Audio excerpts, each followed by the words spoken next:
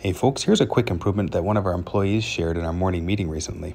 At their home, they've got this 2-level planter, and they want to make sure that every one of their plants gets watered just precisely, not overwatered, not underwatered.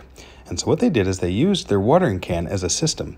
You can see at the top, they always fill exactly to this line, and then they put on 2 other clusters of stickers that represent each plant, whether it's on the top or the bottom layer of their planter.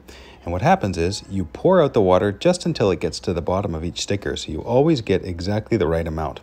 And then to make things even simpler, they added this magnet hook right at the end of their planter so that their watering can is always in the perfect spot. Thanks so much.